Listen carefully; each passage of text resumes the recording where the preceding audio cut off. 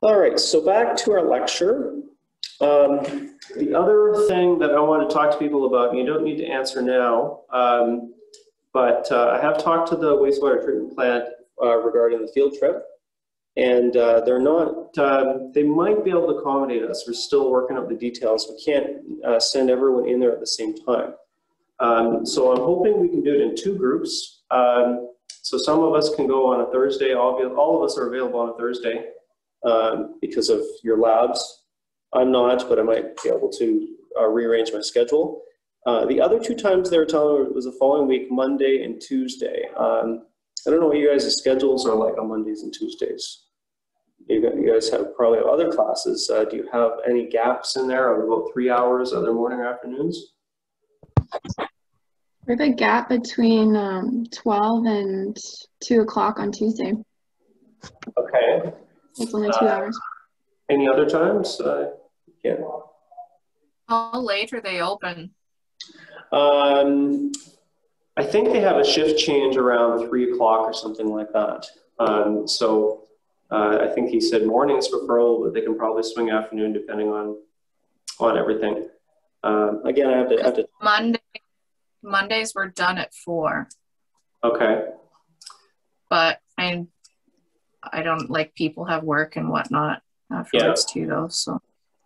Okay, so what I'm going to do after class is I'm going to send you an email with this information, and if everybody could respond to me, the availability and that time you said on Tuesdays, if you could put that in the email as well, and answer these questions, I'll put them in the email, and we'll see if we can get something to work, and that would be wonderful. So there's the heads up on that. That's a little bit of it's like a month away, but the sooner we can get the details out, the better. Okay, so this is where we finished last day. We were talking about water use, and I want to talk about a few things regarding that. And so we were talking about how so municipal water use, that means a city or a town. This water is going to be treated out of water. It's going to be all drinkable. And so most of that goes to residential. There's also commercial, industrial, and a certain amount is leakage. And I had mentioned that I had read somewhere that the city of Montreal, their leakage is close to 50%, which is kind of crazy. So this is just another graphic from, I think this is from Stats Canada, and they're talking about some of the same things, right? So like I said, industrial kind of depends on what kind of industry. The large ones all have their own water treatment facilities, but smaller industries, think about all the possibilities, right? You've got gas stations, restaurants, laundromats, all sorts of things that use water, car washes, all that's basically treated water that is by all intents and purposes drinkable, right? Yeah, I feel like we talked about some of this stuff already. Maybe this is where we finished off on this one here. So I'll just plow on from that. So something else too that Stats Canada was trying to raise some awareness over a couple of years ago was outdoor water use. A lot of people water their lawns and gardens and those kind of things. And depending on where you are in the country, a lot of that water is it's expensive, right? And we're wasting a lot of it in some ways. Everyone wants green lawns, though, of course. And so, they're talking about, I saw this was interesting, talking about cisterns and barrels and how those are used in higher percentages in some places. And apparently Alberta, 25% of homes have these things. I had no idea. I honestly don't know if I know anybody with a water barrel, other than like my grandparents a long time ago, which was because they lived on a farm. So. Okay, so what I want to talk about a little bit is some of the municipal stuff, and we'll talk about household stuff too. So you can see this is talking about, when we have a city or a town and they're treating water, and of course they need to figure out how much water and pressure is required for that population. And if you think about it, there's all those uses, right? We have homes and industry and leakage. And there also has to be a certain amount of water and pressure available for firefighting as well, right? And So that's something that's worth mentioning because, of course, you know, every city, even every neighborhood is going to have different requirements. So this requirement for firefighting is called needed fire flow. And so it depends on a whole bunch of things, but population, right? If you think, you can imagine if you've got one fire hydrant and you've got, let's say, 5 homes. So those 5 homes could represent, let's say, an average of, let's say, 4 people in a house. So, you know, 5 homes, 4 people in a house, that's about 20 people. Compared to a fire hydrant, let's say it's near an apartment building that has, let's say it's got 10 stories, and that represents a couple of hundred condos. So those kind of things all go into that calculation on that, and there's charts and whatnot you can look up, but you guys just need to know what needed fire flow actually means and be able to describe it in, let's say, short answer question or something like that. Here's some numbers. You can see I found this is US numbers on that chart down there. So GPM is probably gallons per minute, I'm guessing.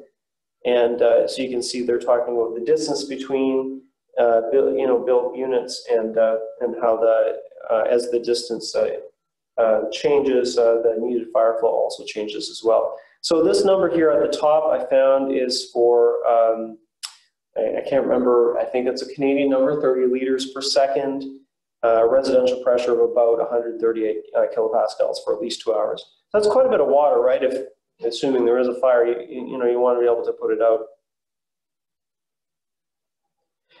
So here's something interesting. This is kind of like if you think about the day and your pattern, when are you likely to use water? Probably most of us, we sleep at night and in the morning we get up and, depending on your job or school or whatever, you're waking up, the average person wakes up between, let's say, 6 o'clock and 8 o'clock. And somewhere in there, you've got a bunch of toilets flushing, sometimes showers, sometimes people are doing other things like throwing on a load of laundry. And so there's a pretty big peak in the morning hours. That usually goes down during the day, but doesn't get down to zero. And then there's a peak demand again when people get home, where they're doing all those same other things, laundry, dishes, showers, and those kind of things, and then it goes down.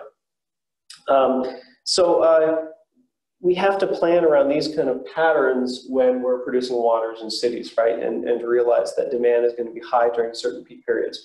This is something interesting. I kind of asked this question when we go to the water treatment plants, and it's kind of one of those questions I try to remember to ask every year, whether we follow this normal pattern. And I've had both answers, where some of the technicians have said, yeah, we follow a pretty normal pattern, in the mornings and evenings, water demand goes up. And then I've also had some say that, no, we don't have a pattern. Where Fort McMurray, we have a lot of shift workers. So it's always interesting to see what they say regarding this kind of thing. But like I said, usually they have an idea of how much water they're going to need. And a city like Fort McMurray, both water treatment plants have been upgraded. And I can't remember what the capacity is. It's something like 120,000 people. So we're good for capacity unless the city grows quite a bit more, because I think we're at roughly around, something like 70 or 80,000 residents at the moment. But they have planned for increased demand just in case the town does expand. And it's always a good idea to, not be close to your limit, because you never know when there's going to be an issue where you need water, like, I don't know, a Johnny Forest fire or something in 2016, right? So what about our homes? This is about the approximation of water that's used for home. The big ones are toilets and showers, followed by laundry, kitchen, and drinking. I think I have some actual numbers here I have in a moment.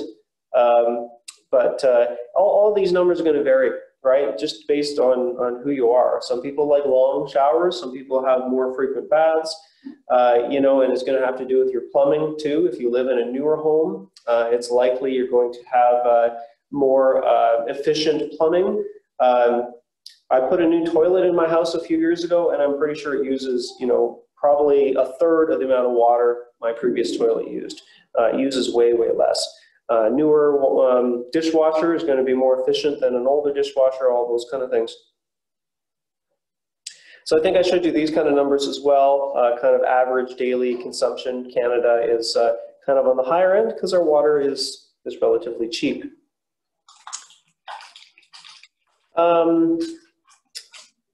So what was this all about? I'm trying to remember what I was going to say about this here. I guess these are just some numbers for the average Fort McMurray household.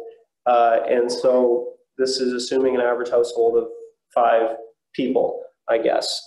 Can't remember where I got these numbers from, but I thought this was interesting that apparently we are lower consumers of Fort McMurray than the Canadian average. Actually, I know what this is now. This is numbers from my house. That's where I got those numbers, right? You get the water bill, it tells you how much water you consumed.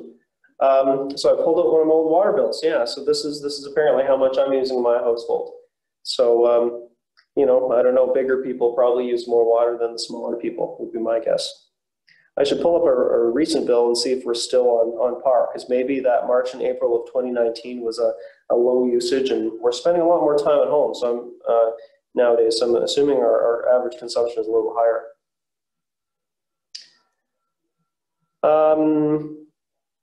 So this is some other data I found. It's a little older data, but just showing that the average consumption does seem to be going down. And this probably has a lot to do with just efficiencies put in systems, and like I said, newer plumbing and things like that can actually help. So here's some numbers. I was looking up these numbers. There's a whole bunch of different sources, and there's always huge range in these numbers. Like I said, partly just due to habits. You know, some people apparently leave the water running the entire time they brush their teeth. You know, if you don't leave the water running, you're going to use a lot less water for obvious reasons. And I know my nephew was showing me this fancy washing machine he got, and it still had all the stickers on it and being super efficient. And I can't remember how much water it said it was using per load, but it's like a really small number, like 10 liters or something like that. And I couldn't believe you could run a load of laundry on 10 liters. So I thought that was kind of interesting. So just wondering if anyone else did this measurement. I forgot to do it, but I called home this morning and asked somebody to do it, and this is what they measured. 630 milliliters for 5 seconds of shower. Did anyone else get a chance to do that? I did for my son's bath. Yeah, so how much water over 5 or 10 seconds? I'm curious. Okay, so over 10 seconds, sorry, my calculations are all over the place. It was 2.25 kilograms of water in 10 seconds. And then I figured it out that it was 339 seconds total for the bath.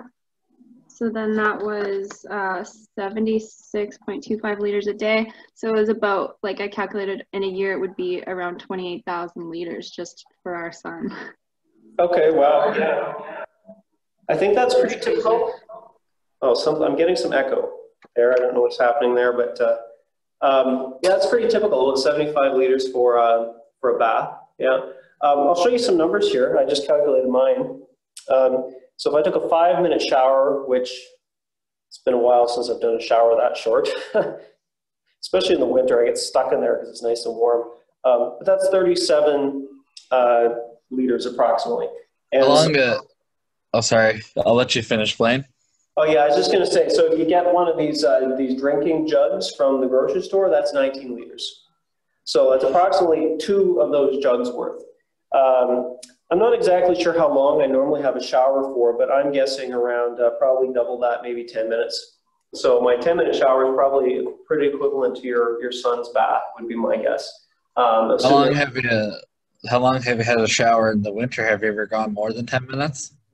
Oh yeah, for sure. For sure. I had one, I'm trying to remember recently, maybe it was a couple of weeks ago, I went skiing and I was really cold, and I remember I just jumped in the shower afterwards, and I don't know how long I was stuck there, but it was quite a while, long enough to feel that the hot water was running out.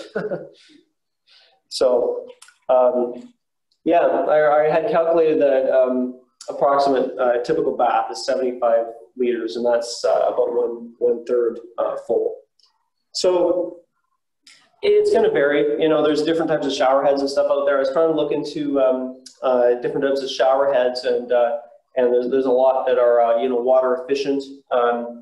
I was trying to find out, because I remember a long time ago, my parents had this one that was definitely not water efficient and probably let out a lot more water in a short amount of time as well.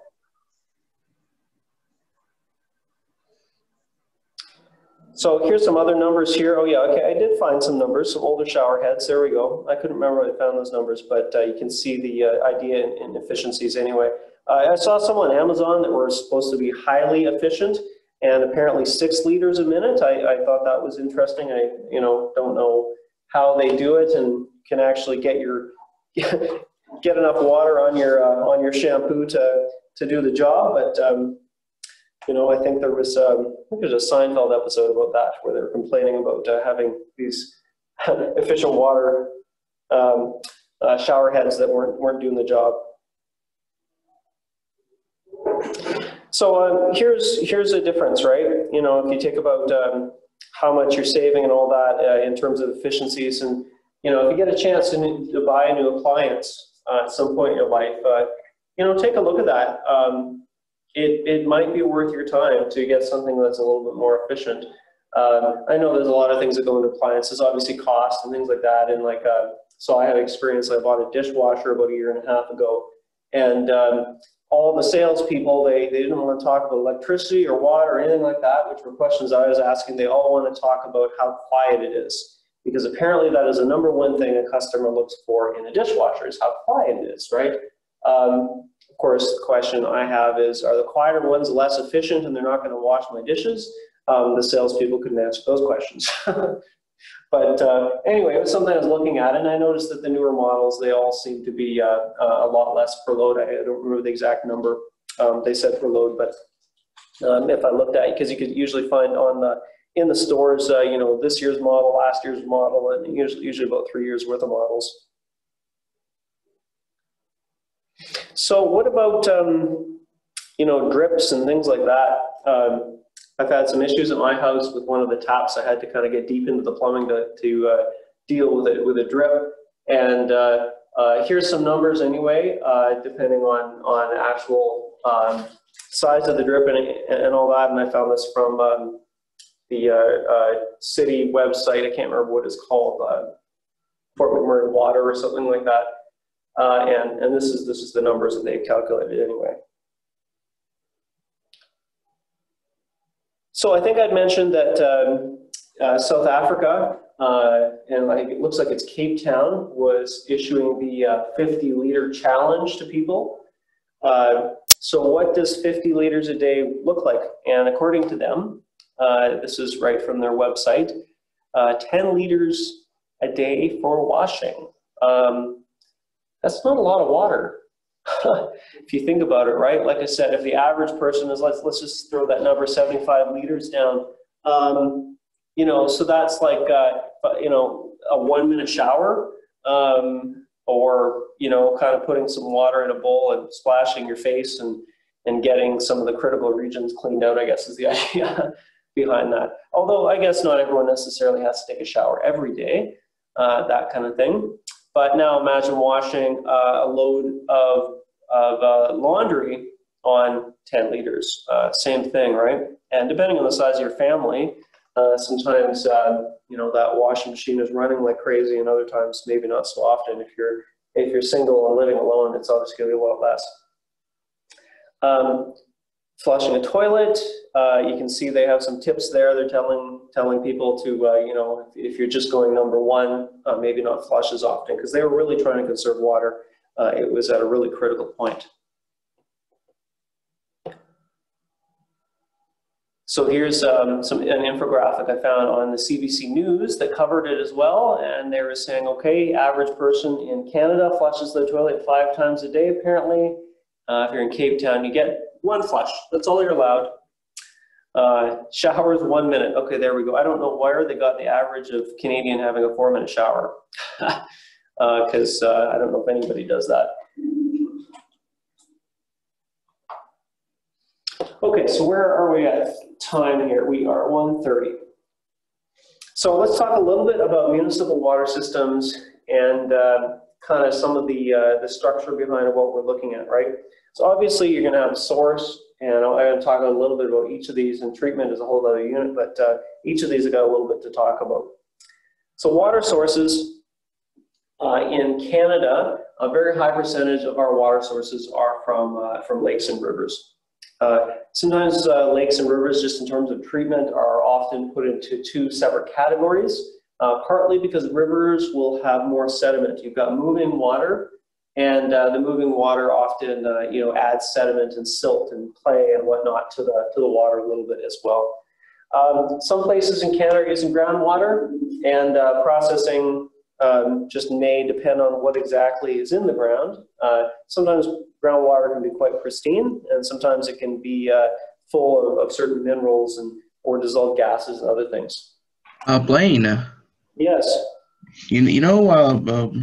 Last Tuesday, we in ENVT 165, we actually went outside and did water sampling in that well. Oh yeah. By the Powers Lab. Was that with Neil? Work over there. Was that with Neil? Huh? Was that with Neil? No, it was with Murray France. Okay, cool. Yeah, because last I heard, we had lost the key for it. We were talking about it. Actually, there's a well around the school. Yeah, it's a sampling well. It's over by the whatever that building is, the engineering processing building lab or whatever. The power engineering lab. Yes, that's what it is. Yeah. So Neil was the one who got that put in about maybe 6 years ago. Yeah. So it's a sampling well. Is it right by the? Is it right by where? Is it right by where the building where all the generators are? Where all the pipes are. Where all the pipes are. Yeah. Yeah. Yeah. If you walk past the Bob Lamb building, you'll probably see it. Yeah. It's not obvious. It looks like just a little pipe sticking out of the ground because it's a sampling well, and it's a pretty typical kind of sampling well that the city has them all around town, and those are the type of things that would be near, let's say, landfills and whatnot, and they would sample them frequently. What's interesting, like how here, like our pipes, we have our pipes like cold, more better suited, the weather resistant to the cold. It takes a lot of cold for them to burst, and then like insulation, but compared to the water emergency Texas had last month, where all those pipes exploded and like millions of people had no water or electricity. Yeah. Well, and we changed too. Depending on the age of your building, we have different standards, right? The newer standards are stricter. So, for example, my brother lives in Yellowknife, and you can imagine they get a lot more intense cold there. And what they do when they put water under the ground to your house. So he had this happen to his house, by the way, because it was built in 1985. And so when it happened and the water froze up, they dug up his yard, and the new water system constantly had the water flowing in kind of a little loop in order to prevent it actually from freezing up. And so that's kind of a mitigation. But you're right, yeah, in Canada, we're assuming the worst for the weather, and we're a bit more prepared for it. Texas, they were not expecting to have, what did they get to, -20 or something like that? Yeah, remember that polar vortex we had? It actually went down. It went down there. It caused those storms. Yeah, unlucky for them, eh? Yeah, and then did you know that Texas? Actually, did you know that Texas? So Texas actually generates its own electricity. It's not a part of. It has its own separate grid than the grid we are on, like the Western grid or the Eastern grid, because we trade our power. We share electricity with the states as well. We produce we generate more power actually. So I guess being on their own grid worked to their disadvantage this time, hey?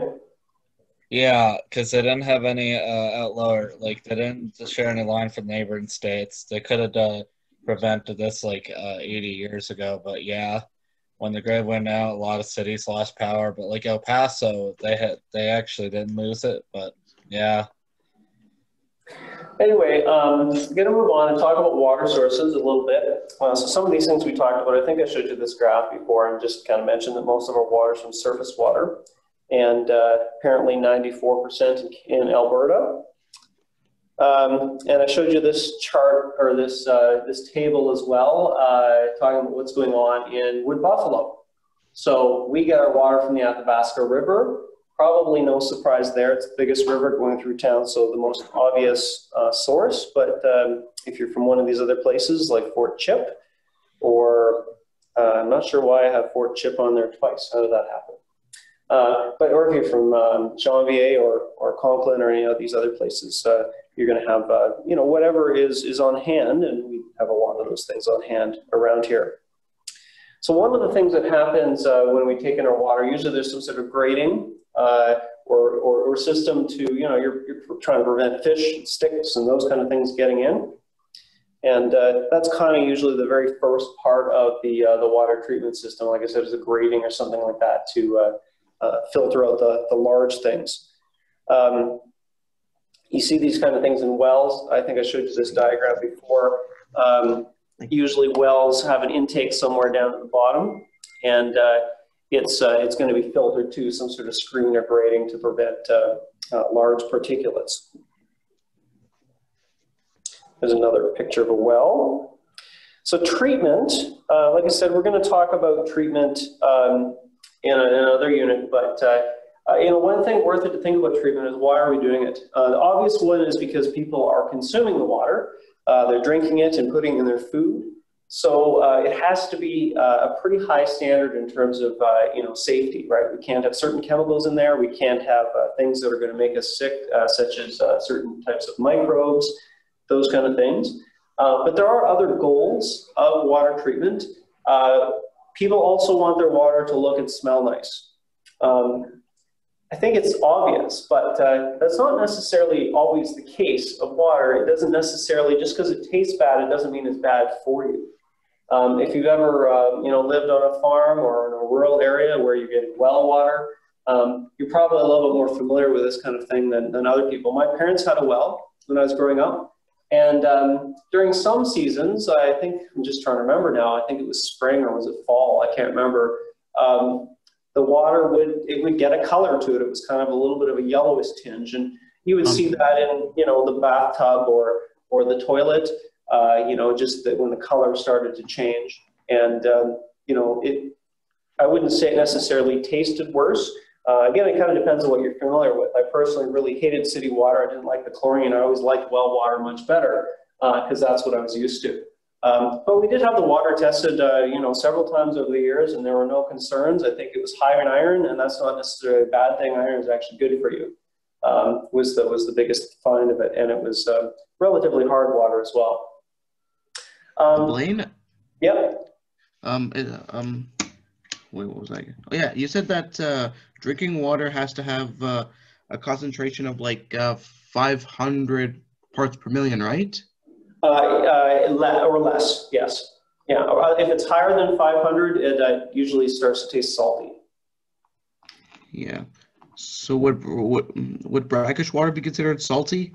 Yes, for sure. Yeah, the water that you guys are testing in the lab, I think, is something like, I can't remember, but I think it's like 1,500 or something like that. So it would definitely be tasting pretty salty. And it actually might be much higher. I can't remember. But you'll find out this week or next week, because you're going to be doing a solids lab this week, I believe. And yeah. So you get an actual measurement of it.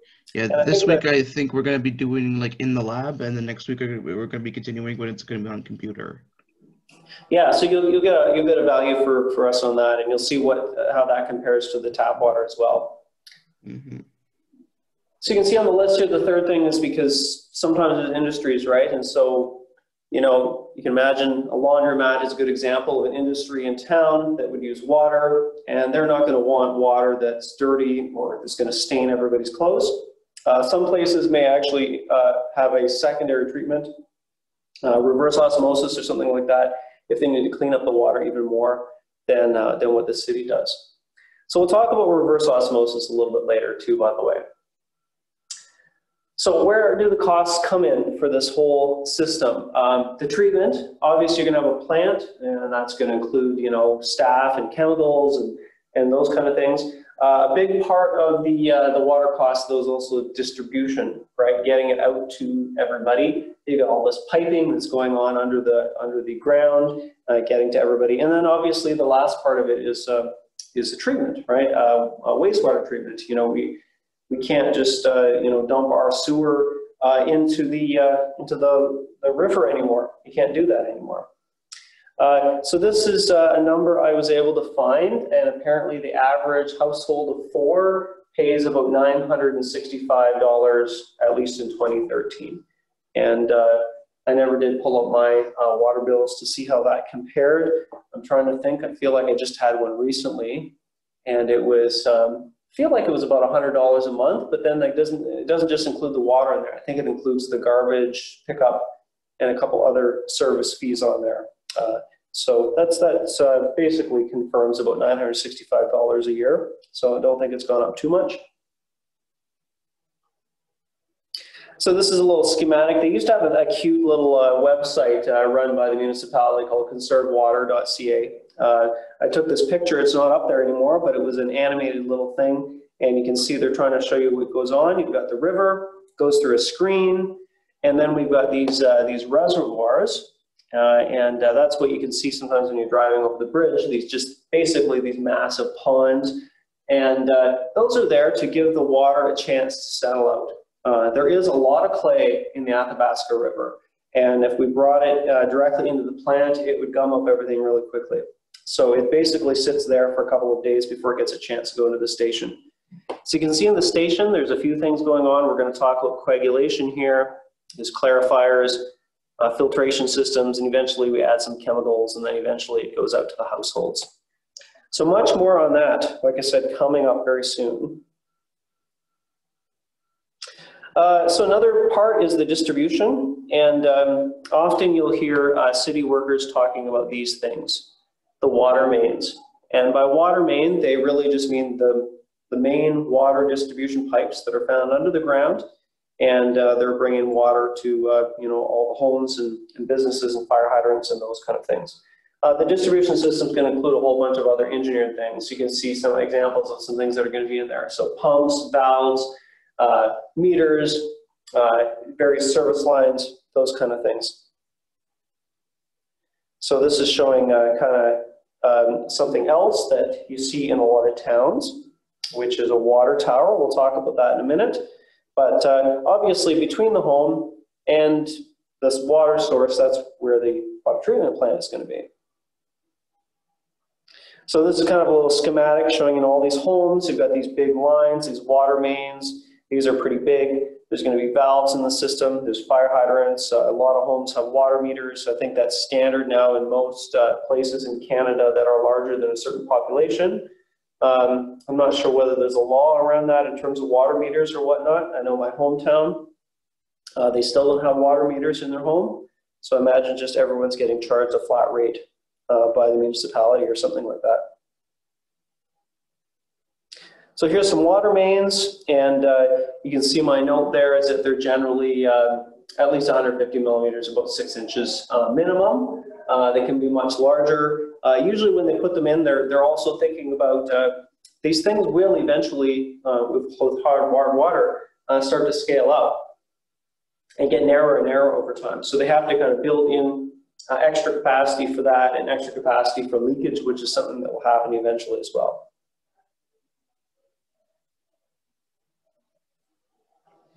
So what was I going to say about pipes? I can't remember. But there's some notes there about, you know, obviously they have to meet the demand, pressure requirements, all those kind of things.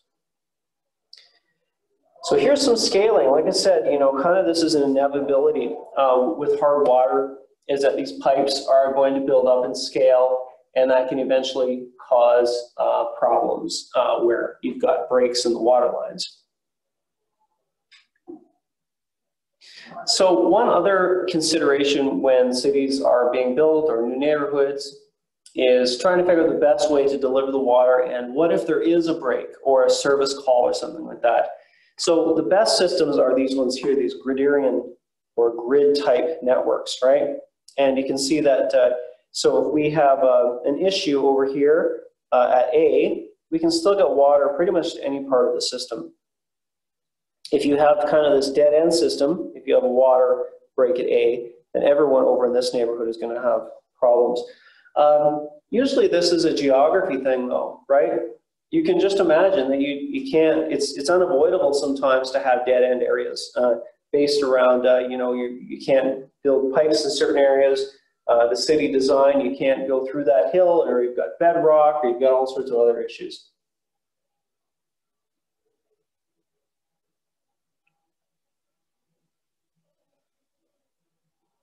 So there's some notes here on pump stations. Not going to talk a lot about pump stations.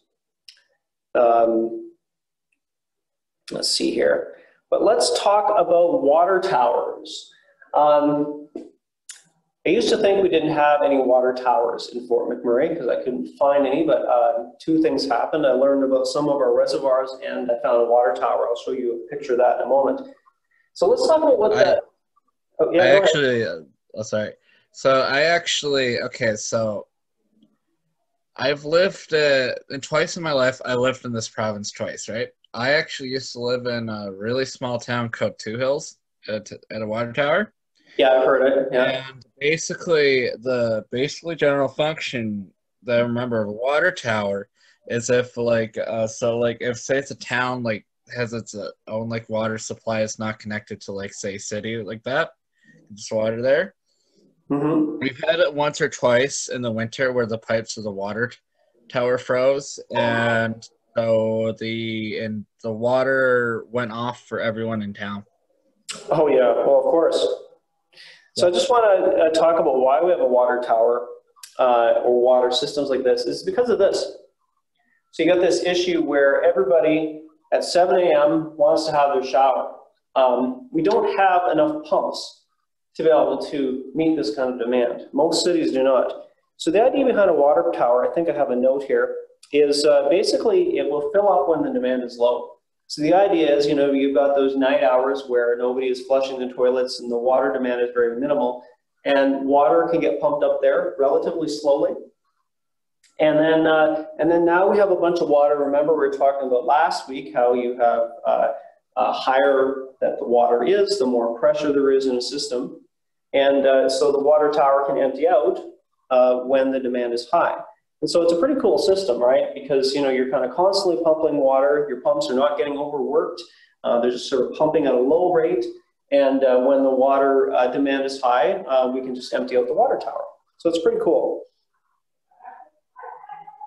There's another picture showing one. Now, often people will they'll try to build water towers at high places because the more height and elevation you can get off of these things, the more pressure you can actually put into the system. So this is showing that you can see this water tower is up on a hill, and anything that's lower than the water tower, there's enough pressure to get the water in there. So you can see there's looks like a shower and some laundry and a bathtub and a toilet, and that toilet is lower than the water pressure at 2, so it should be no problem to get the water there. I think I have a similar picture showing a reservoir in New York City and Manhattan, and apparently it's high enough for up to 67 stories, which of course for a place like New York City, which has a lot of really tall buildings, this is actually a good system, right? Because you can deliver it to almost every building, at least a high percentage of building, most of the floors with no extra added pumps or other infrastructure. So pretty simple system, but it works. So I was going to show you this. This is something else cool about water towers. You may notice some of these old school ones, they have these bands on them, right? And this is an old wooden one. And notice the band, you know, the bands are closer together at the bottom. And it makes sense. If you think about this, imagine I had, let's say, 500 kilograms of water here, or 550 or whatever, 50 kilograms of water here, and I have another 50 here. But this is actually 50 plus 50. So the further down you go, the more reinforcement you need because you're actually supporting a lot more water. So that's why you see those bands on some of these ones. There are metal ones like that with bands. So I know we're almost out of time. I just want to show you a couple of other things. Here is the Fort McMurray water tower I found. Anyone know where that is? It's just a little one. So isn't that that's at the Synchrony Athletic Park.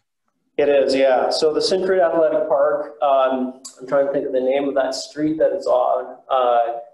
It's kind of halfway between Timberley and Thickwood. And there's some soccer, baseball, and skateboard park there.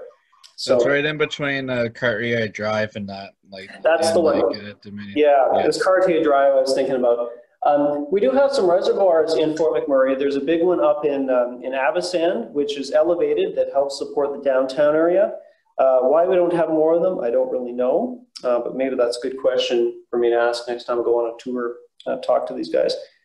Just want to finish off and show you a few more water towers. I thought there's some pretty cool ones out there. The Spruce Grove one is nice and painted and has a prairie scene on it, and there's these are some other cool ones. You can see the one in the middle is a place called Rosemont, and they've shaped it and colored it like a nice rose, so that's kind of cool. How about some of these ones? Flying saucers, pineapples, ketchup. You know, why not, right? If you're going to have a big, giant thing in the sky, you may as well make it kind of interesting. And of course, Lego Batman, that's kind of, you know, my favorite one, of course. So, all right, that's where we are going to finish off today. And I guess I'll see you on Wednesday. So look forward to that email, and you can respond to me sooner the better, and then we can try to organize the field trip. All right. Thanks, Blaine. Thank All right. you. Thank you very much.